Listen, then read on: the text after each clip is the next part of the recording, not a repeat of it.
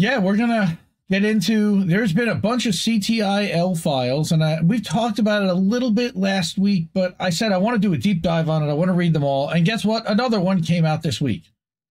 And Matt Taibbi then did a whole live stream about it. And I know that you guys may or may not have watched him, but I have not gone through all of this, and I want to really go through it in detail. I've gone through it, skimmed it, but I really want to understand it and know exactly the depths of what they did here.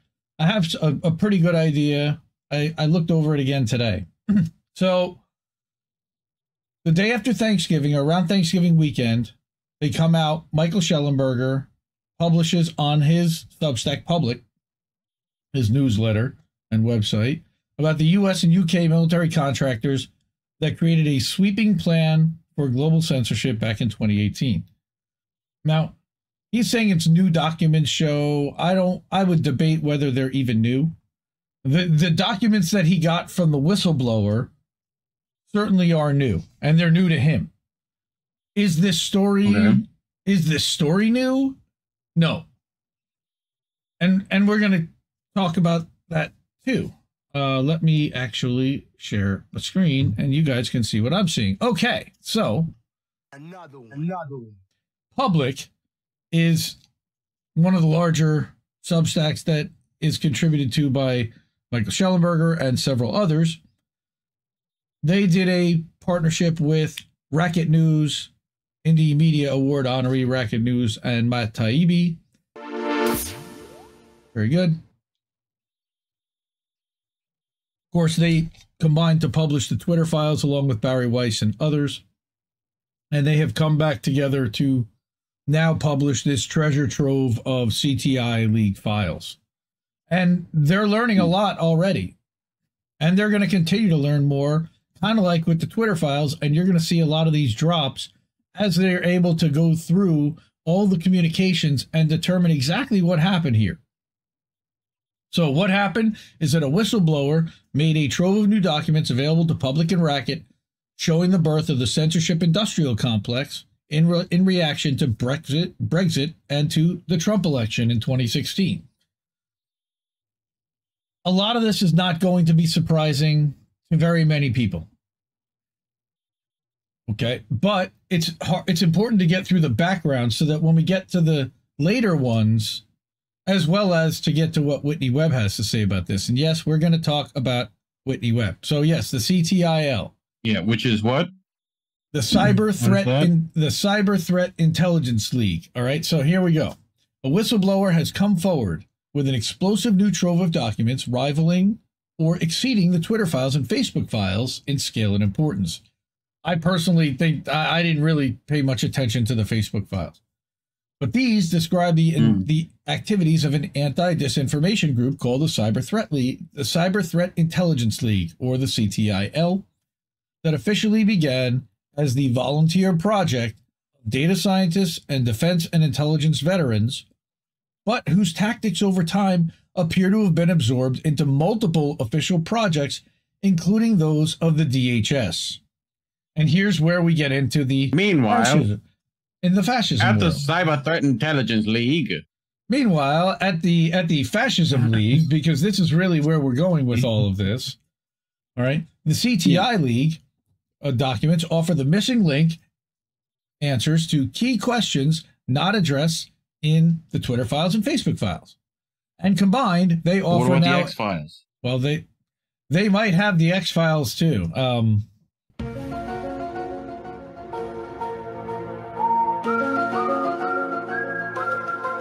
I read today that that's now the new predictive programming beyond The Simpsons, is to just see what they said in the X-Files. But the CTI League documents, like it says, it offers the missing link, okay, that they call it. It offers a comprehensive picture of the birth of the anti-disinformation sector, what they've called the censorship industrial complex. And this is what we've been kind of fighting in this massive behemoth that has got its thumb on all of the independent media to make sure that we don't grow and that our message doesn't get out and we get dismissed as kooks.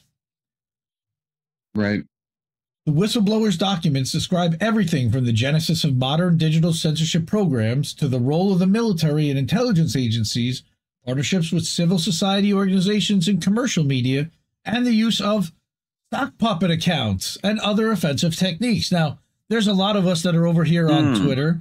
We've dealt with some sock puppet accounts over on Twitter. Well, and we've always accused them of being feds. This is now like direct proof that these were involved, directed or paid for, definitely by feds. So they have a couple of different examples here, and you're going to get into those later. Over the past year, public racket, congressional investigators, and others have documented the rise of this censorship industrial complex, which is a network of over 100 government agencies and NGOs that work together to urge censorship by social media platforms and spread propaganda about disfavored individuals, topics, and whole narratives. We've seen this happen multiple times to people that we're close with, that we follow. They've specifically gone after the gray zone and the people who work at the gray zone. They've used this to a point to go after Tara Reade, INN member Tara Reade specifically. Yep. They've used this to smear Julian Assange multiple times. So the DHS's Cybersecurity and Information Security Agency, which is CISA, that's one of the agencies that Matt Taibbi had fudged. It was CISA-EA, not CISA itself, but CISA has been the center of gravity for much of the censorship. What? Not Nazi? So? No, it is definitely not CISA, run by Chris Krebs. Yes. So I got you there. It took me a minute, but I got you. I'm with you. Yeah. Took a minute. But DHS's CISA has been the center of gravity, with the National Science Foundation financing the development of censorship and disinformation tools, and other federal government agencies playing a supportive role. How about that? So he now has emails from CISA's NGO and social media partners that show that CISA created the Election Integrity Partnership in 2020, which involved the Stanford Internet Observatory and other U.S. government contractors. EIP and its successor, the Virality Project, urged Twitter, Facebook, and other platforms to censor social media posts by ordinary citizens and elected officials alike.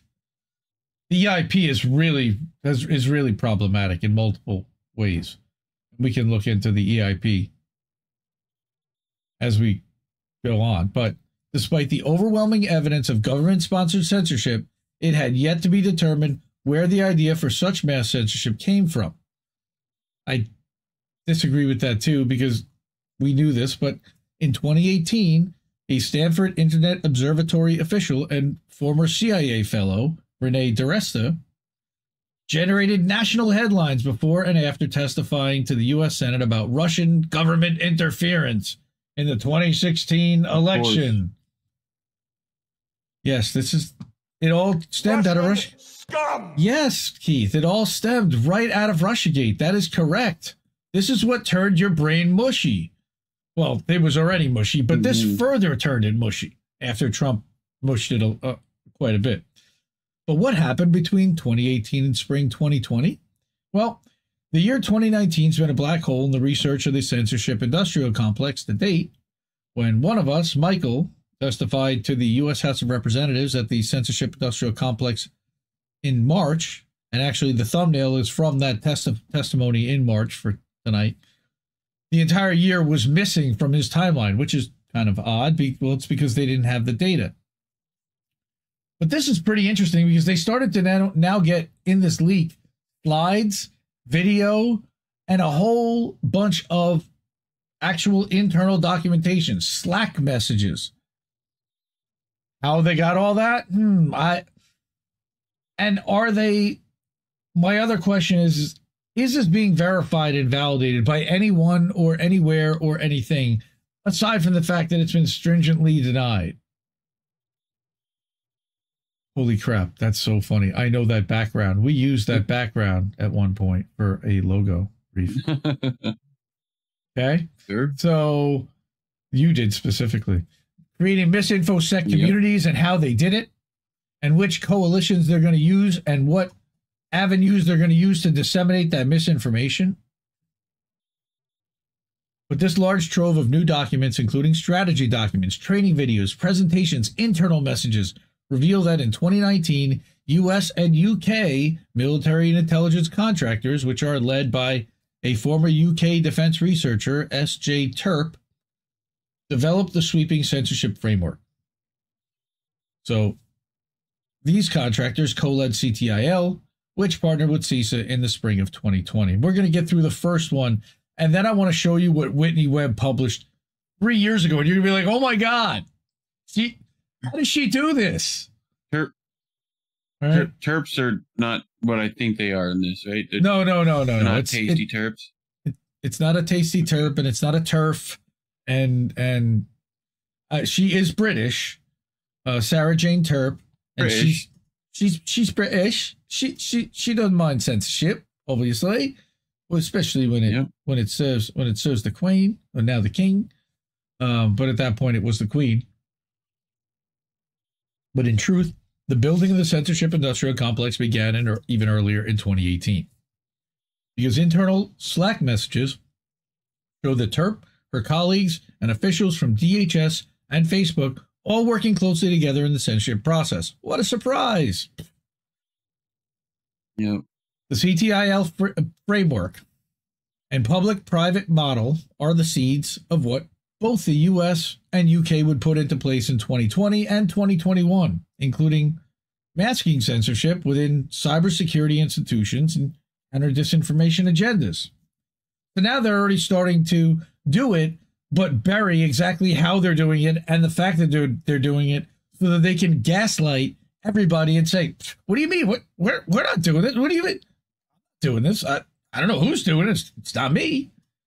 Everyone gets plausible deniability, heavy focus on stopping disfavored narratives, not just wrong facts, and pressuring social media platforms to take down information or take other actions to prevent content from going viral. That's what's called visibility filters. We covered this in the Twitter files. So that's one of the methods that they used, is they would put a visibility filter on a hashtag or on a user account or on a group of users so that their tweets would basically sit in a bell jar. And I think that's what's happening to all of us. But because we spoke out against Ukraine and against what happened there, I think they put us into a jar because we speak out on behalf of Julian Assange and against what the U.S. government has been doing to extradite him. I think that they put us in a jar there, and they just request. They can't control what Twitter does, but if Twitter decides to do it at their suggestion, well, that's not them doing it, is it? Really? That's their argument, and that's how they say it's legal, quote unquote. Oh no, they said, oh no.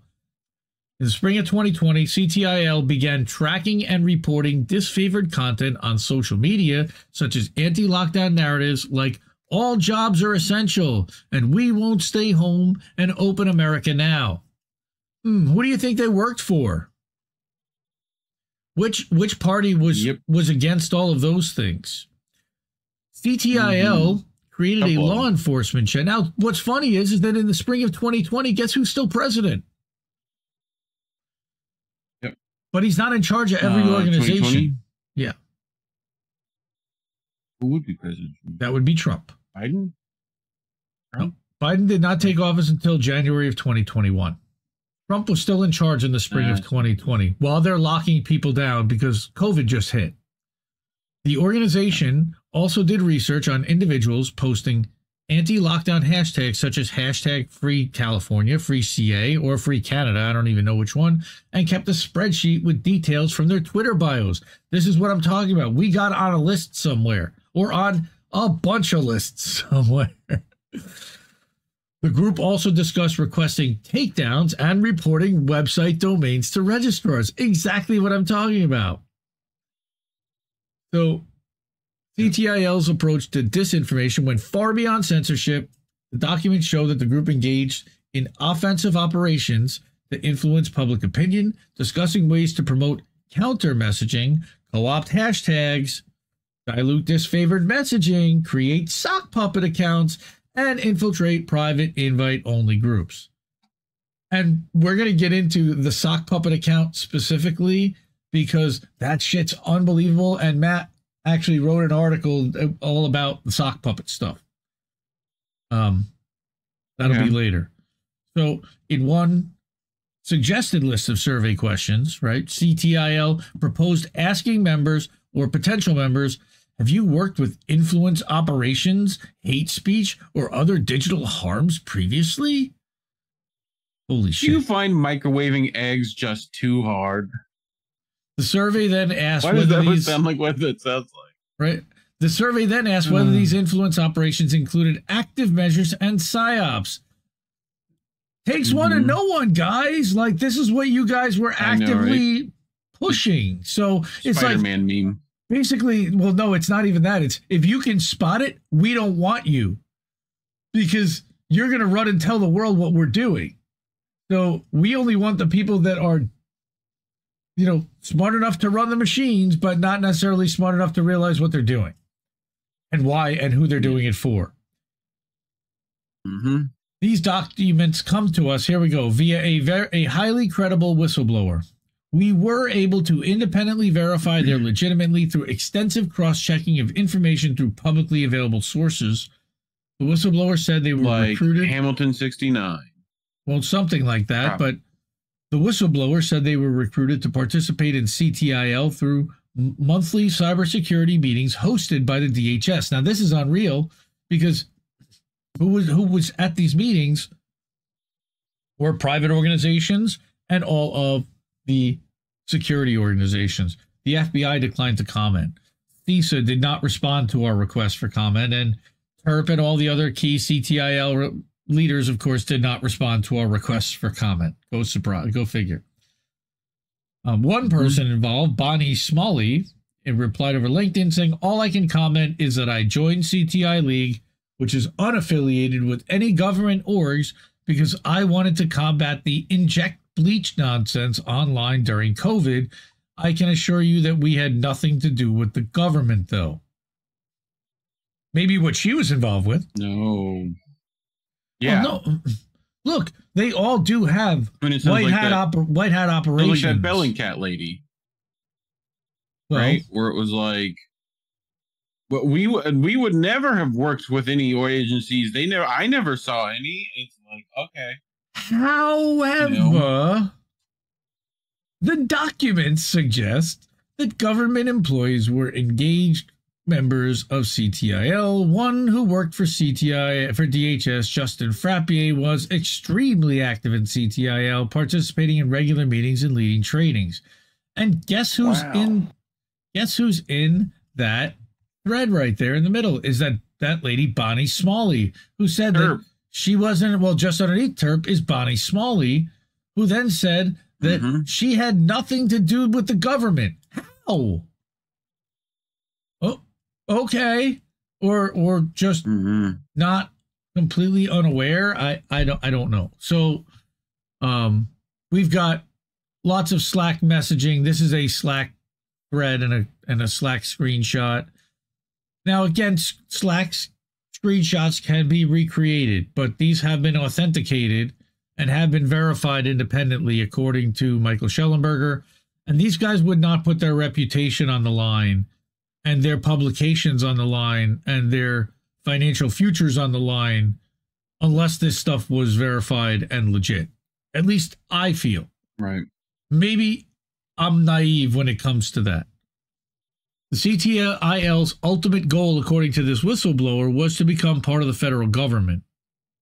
And that's a little scary, but that, again, is the literal definition of fascism when you've got your commercial then merging directly into the governmental and then becoming one and the same. Yeah. Yes, thank you, Robert Escobar Show. Appreciate that. Hit the like button while you're here. Like, and while you're here, share it with your friends. Put it out there on Twitter or put it out there on Facebook. Twitter doesn't really seem to help or share, but putting it out on Substack Notes, if you're out there, find me over on Substack Notes. I'm over there at Indie Media Today. And over on Instagram, too. But anyway.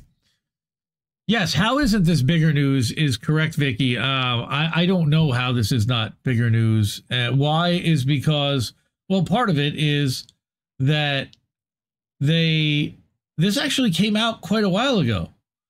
And that's what we're going to show in a little bit after we get through the rest of this article. And we're almost done with it. But records. Okay, so I want to get into who's Chris Krebs. You know who Chris Krebs is, Reef? I mean, I know Big Man Crab, but not Chris Krebs. No, not Krebs, Krebs. But public Krebs? records and the whistleblower's documents suggest that she achieved this, which was TERP's plan to create misinfosec communities that would include the government. Okay. That was part of the original plan of CTIL, right? In addition to becoming a part of the government. The original plan was to include the government and then lie and say that government never was involved. Okay. Well, no. The whistleblower is not the person that said the government was never involved. That was someone that was caught in these documents, but then replied, the only person that replied at all with any kind of a public statement to these guys about this, lied her face off and said that it had nothing to do with government. When we've got screen caps of her Slack saying, how is friggin' Plandemic still getting so many hits? All right. This is, it's clearly political, first of all.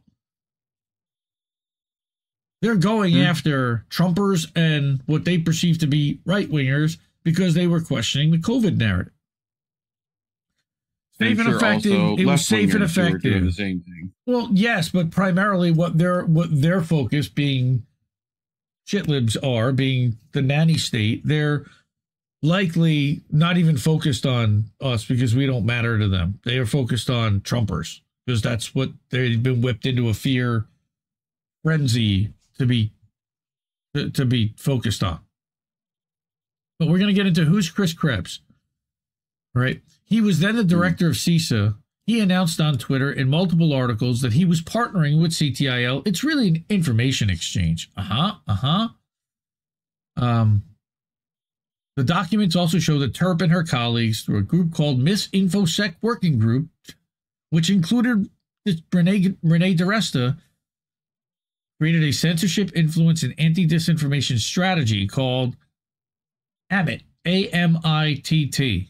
And I'm not going to get in. I'm not, it's the adversarial misinformation and influence tactics and techniques. Basically, it's the way to fuck with people.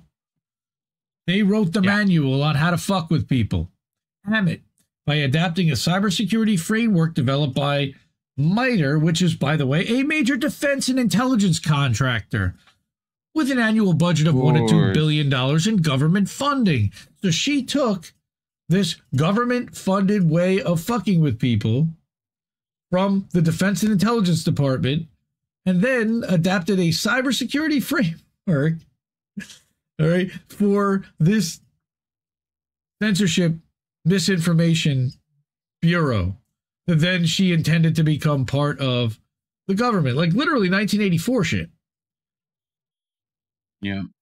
But they're doing it to help you. And that's the other part of the insidiousness of they're this. They're definitely using, what's that language in 1984? All these acronyms and INCSOC, right? Yeah.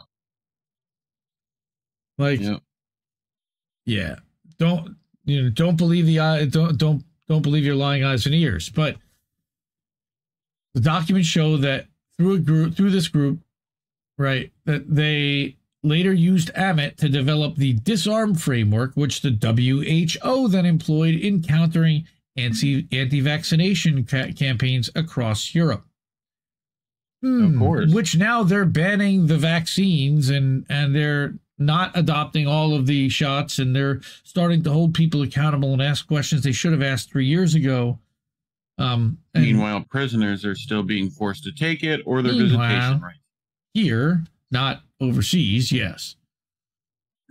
Yes, well, that's to protect the people around them because the shot really protects people. It's actually also to protect the prisoners from somebody bringing it in potentially and then spreading it. And It's a whole safe. thing. Very effective. Very safe, very safe, very effective. It has nothing to do with people's hearts swelling with pride about taking it, or having to be forced to take it in some cases in order to maintain their job. But a key component of her work through CTIL, MisInfoSec, and AMIT was to insert the concept of cognitive security. All these buzzwords, and they literally developed an entire other language so that people, when they heard all of this shit, would tune out and not pay attention and be like, AMIT, CTIL, what is all? I don't want to hear. And it almost worked on me, but it's kind of too important because it really talks about the way that these mechanisms are being used to censor out. Here you go. So, Sum Total of Documents is a clear picture of a highly coordinated and sophisticated effort by the US and UK governments to build a domestic censorship effort and influence operations similar to the ones that they used in foreign countries. And once again, shout out to Whitney Webb, who in 2020 said that they would be using the NGOs, the World Economic Forum, the Bilderberg Group, all the people that they say are not doing what they say are doing. All of a sudden, you find out they actually were doing it because they were going to be bringing those influence operations that they had effectively honed abroad and applying them domestically, and it was going to wreak havoc. She effectively predicted that something was going to happen around the election that was going to scare the hell out of people, tear the country apart, and further polarize things. But it was not necessarily going to be a coup which results in Trump taking over by force. How about that? That's pretty much exactly what happened. Amazing. And she said this in November of 2020, by the way, right about the time of the election, just after. Sure. I got to find that footage. I don't know if she said it on her own show, if she said it on T-Lab, if she said it on Slow News Day, or if she said it on Graham Elwood, which might have been the other place that I had heard it. I don't remember, but I absolutely 100% remember hearing this. Might have even been her own podcast, but Sum Total of Documents, like we said, is clear that Terp referenced her work in the background on social media issues related to the Arab Spring. Another time, the whistleblower said she had expressed her own apparent surprise that she would ever use such tactics developed for the foreign nationals against American citizens. So they gaslit us and told us that they weren't doing this to us and that we were crazy for even thinking that they could potentially bring this back home from overseas, which we knew that they were doing in Syria and in South America and in North Korea and in Russia and in Ukraine and in all of these places that they were having mass media in Israel where they've got influence operations. Everywhere we've got bases, assume that we've got some kind of an influence operation. Yep. According to the whistleblower, roughly 10 to 20 active people involved in CTIL worked at the FBI or CISA. Quote, for a while, they had their agency seals, FBI, CISA, whatever, next to your name on the Slack messaging service.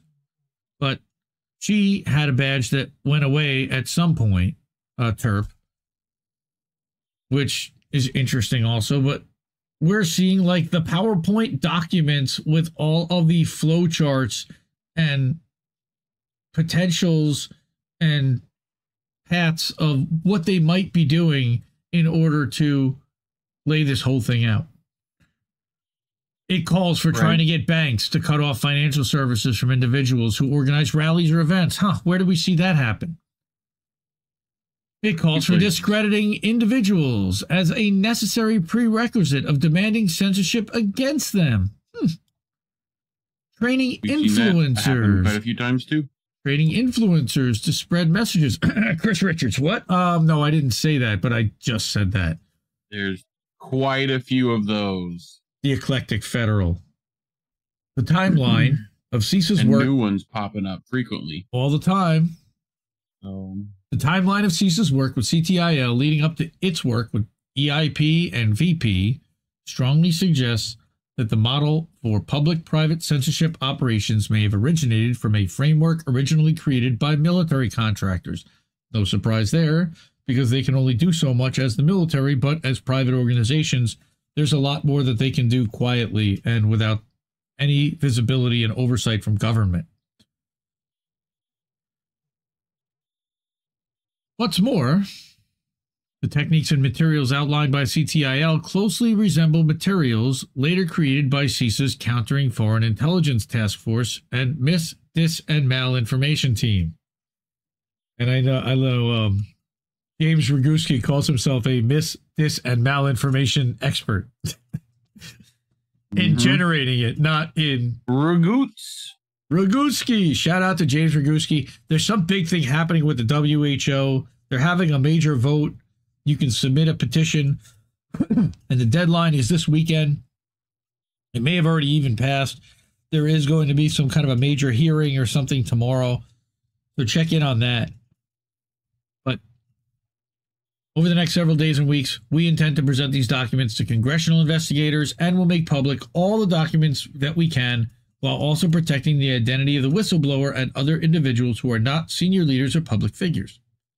But for now, we need to take a closer look at what happened in 2018 and 19, leading up to the creation of CTIL, as well as this group's key role in the formation and growth of the censorship industrial complex.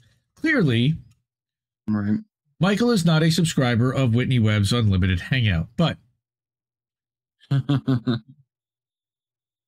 And by the way, Unlimited Hangout. And this is more to the article. Here is from the Hive. All right, this is another gathering tool, according to her bio on the website of a consulting firm that she created with Brewer. She's taught data science at Columbia, was CTO of the UN's big data team. Nothing happened within the UN with trafficking or anything. That wouldn't have to happen and go through their servers now. I'm not saying anything. I'm speculating. I'm sure other people will pick that up and we'll see stories about that in the near future. Sure. She designed machine learning algorithms and unmanned vehicle systems at the UK Ministry of Defense. This is exactly who I would want in charge of identifying what is misinformation. So this is a deep dive into specifically who these people are, looking at their bios and backgrounds. The MisInfoSec report advocated for sweeping government censorship and counter misinformation. During the first 6 months of 2019, they analyzed incidents, developed a reporting system, and shared their censorship vision with numerous state, treaty, and NGOs. And oh yeah, by the way, they did all of this, and we're going to find out exactly how they get. How did you get into all of this? How did you get their ear? How did they start listening? On top of the fact that they funded all of this and that they had people planted involved, how did they get their buy-in? Well, these are some of the charts that were used advocating for police, military, intelligence involvement in censorship across Five Eyes nations, and even suggesting that Interpol should be involved. Tara would certainly agree with you on that one. Shout out to our sister Tara Reade if you're watching. Love you, sister. Anyway, how to get info from alerts and take actions. They've got the plans and the breakdowns and the flow charts to do so. They called us the Hogwarts School for Misinformation and Disinformation. They were the superheroes in their own story. And to that effect, you can still find comic books on the CISA site. Oh, my word. Funny. No, yeah, funny. Frighteningly funny. CTIL needed programmers to pull apart. They needed programmers to pull apart info from Twitter, Facebook, YouTube. For Twitter, they created Python code to scrape. I mean, this stuff is really frightening, exactly how deep they went to grab people's stuff. And then, despite their confidence in the legality of their activities, Some CTIL members may have taken extreme measures to keep their identities a secret. The handbook recommends burner phones, pseudonymous identities, basically creating a sock puppet, and generating fake AI faces using the "this person does not exist" website. We know that one. We're quite familiar with that website. Yeah, we do. We were going to make a show out of this website called "Who Are These People?" We actually did a couple of rounds of that, and man, did we have some fun with that. Who knew that there was actually like part of a CTIL project? Holy shit.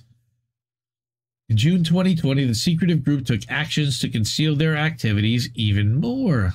No surprise. So at first, they're